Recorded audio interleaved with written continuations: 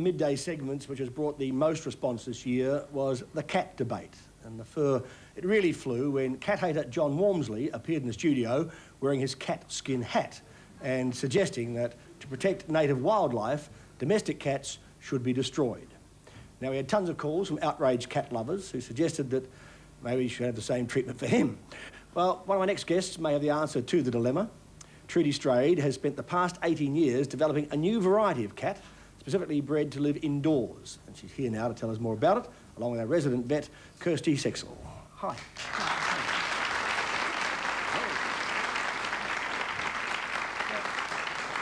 The big argument was that about domestic cats getting out, not just feral cats, but domestic cats getting loose in the yard, getting out into and killing birds and other native wildlife. And so that was the argument why there should be cat-free zones and things like that. Now, what do you think of that? Well, I'm an ecologist by training, and it would seem to me that it's quite impossible to actually eliminate the feral cat population. The unowned domestic population, I would have thought the contribution from actual owned pets is very small, especially where they're shut up at night. And we'll see, we had Sherbrooke in Victoria, they have a curfew. The cat protector van comes around, they have a curfew. You must lock your cat up by 8 o'clock at night or something like that. It seems to me perfectly reasonable. Does it? As a cat lover, you'd say that? Yes, I think so, for the safety of the cat. You must think first, if it's a pet, it's a part of your family. Is it responsible to leave it out unattended where it can get hit by a car? Or mauled by a dog? Mauled by a dog. Unfortunately, one of the hidden secrets of suburbia is how many cats are prey to people's pet dogs. And on the other hand, is it fair to have it going out and, well, mauling people's chooks, annoying their canaries, killing the wildlife? I agree. Yeah. Now, you went about developing this breed of indoor cats. I mean, why are these any different? Do you know that they don't mind being indoors and never getting outside? Well, how can you really say that? I do know that they'll live quite happily in, and many will choose to stay inside. I live on a property. I have a lot of house pets, and they really don't want to go outside.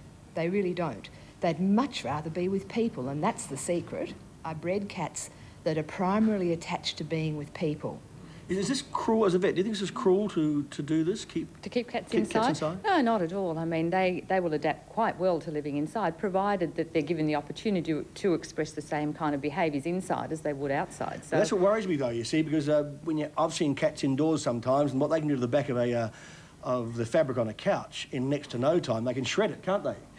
Yeah, but that's probably because people haven't provided them with things like scratching posts and other toys. I mean, cats naturally will scratch, but if you provide it with the correct scratching post rather than the back of your couch, then there's no reason why the cat should pick your couch rather than the scratching post. And provided you've got lots of things for the cats to do inside, I mean, these little guys have got a little toy there they're playing with, and it's allowing them to hone their skills at, using their hands and play behaviour there, and they're quite easily amused by being inside. And also, I noticed when we've ever had cats as pets, we've always got two. So they've got, because they play with each other for hours until they get exhausted. They do, yes. That's really, really vital. The cat's got to be occupied, and quite often I say to people who come and they want to buy a spotted mist, I say, well, look, it's not really fair to leave it shut up inside from 7 a.m. to 7 p.m. First of all, it'll jump all over your head all night and annoy you because it wants to play with you, and secondly, it might start biting itself or wrecking the furniture or getting up and doing naughty things. For its interest, you should get yourself something else. Now, the breed you've put together here, an awful way to put it, but the spotted mist, you've used, what, Abyssinians? What others have you used? Oh, well, more than half was Burmese, because that was a good dose of good temperament to start with. And then there was about a quarter of it Abyssinian for their intelligence, and the other quarter is domestic to add a bit of vigour, because both those pedigree breeds came from quite small stocks in the first place. So a bit of the Otabi in there to help the immune system. Absolutely, that's exactly it, yes. The not getting outside, I mean, problems with their claws? Would they not wear their claws down as much as...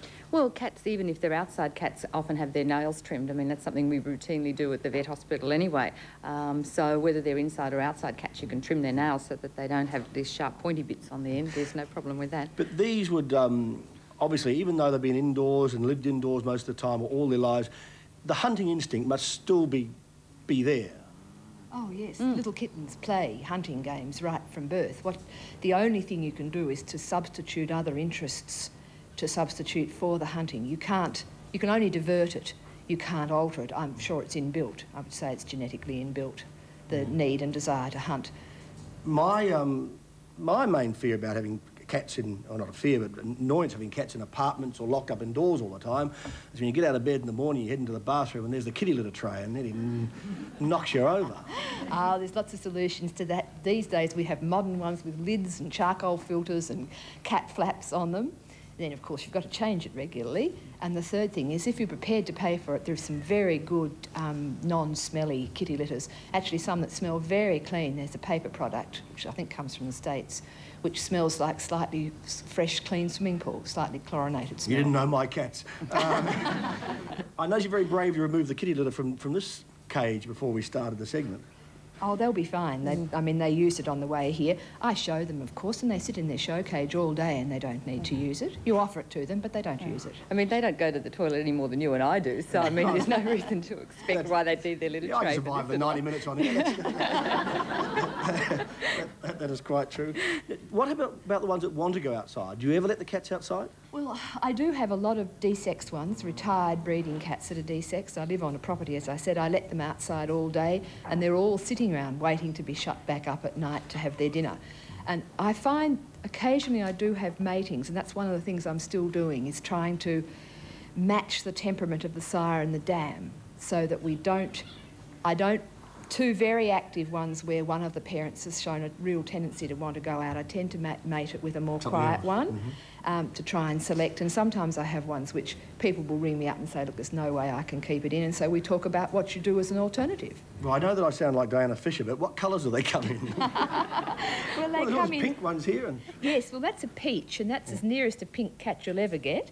And then there's a blue sitting up there. This big Ricky here is a brown, and the one on my knee's an adult blue, but they also come in chocolate, gold and lilac. So there's 6 colours. You get a lilac cat. And how much do they cost? Around about $240.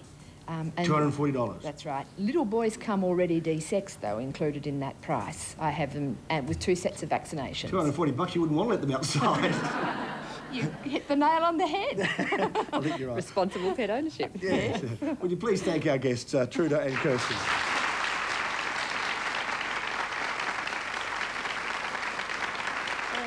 More of Midday after the break.